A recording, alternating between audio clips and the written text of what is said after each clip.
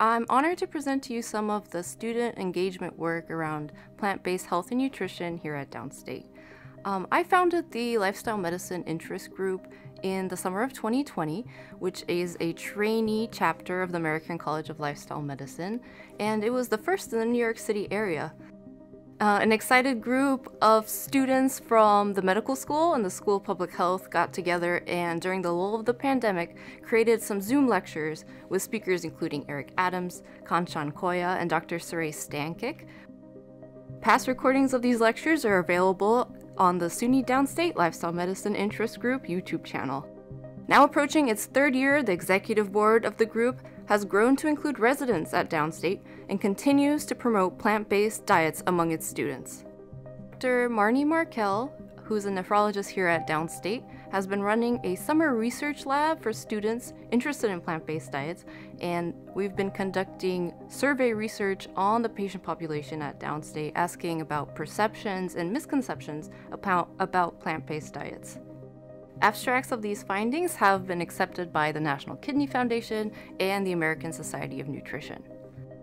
In the School of Public Health, Shannon Caravello, who's also a lecturer at Kingsborough Community College, recently defended her dissertation on the attitudes of college students around plant-based diets.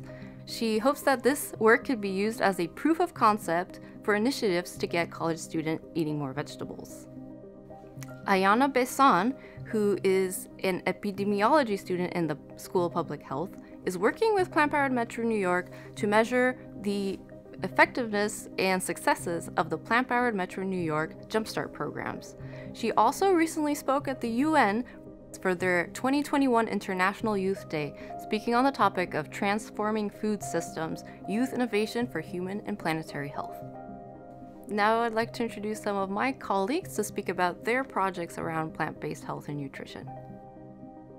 Hola, my name is Gabby Estevez-Inoa, rising fourth-year medical student and executive board member of a student club called DINE, which stands for Downstate Initiative for Nutritional Empowerment.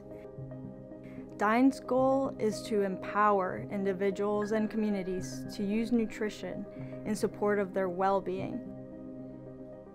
Thanks to the generosity of the Medical Executive Committee and the selfless dedication of talented individuals from multiple fields like nutrition, public health, and medicine, we now have a flourishing community garden on campus.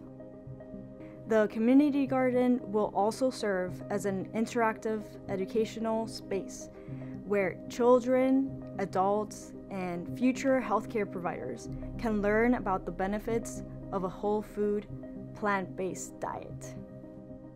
I'm a SUNY Downstate medical student and a plant-powered Metro New York ambassador.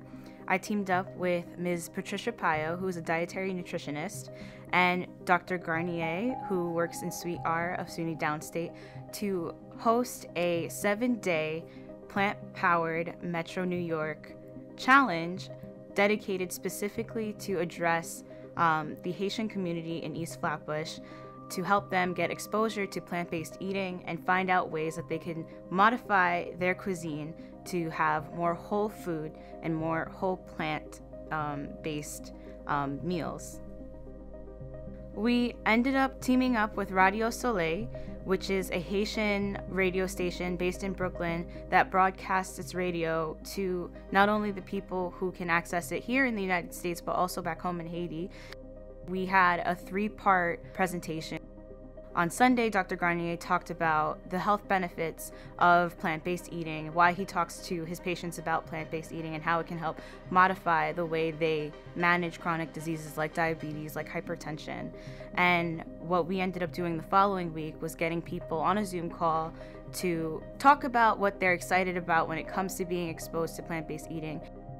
With the financial support of nonprofit Planned Metro New York, we were able to deliver groceries to people, and I thought that it was a great way for me to be there for my community, a great way for us to collaborate with other people in health and to really get everybody on board in trying to use their food as a way of healing themselves.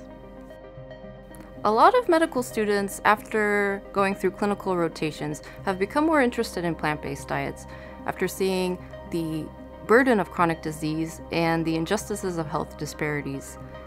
In 2021, then Brooklyn Borough President Eric Adams awarded Downstate a grant of $10,000 to provide nutrition information for students, which was delivered through the Gables Institute and the Center for Nutrition Studies.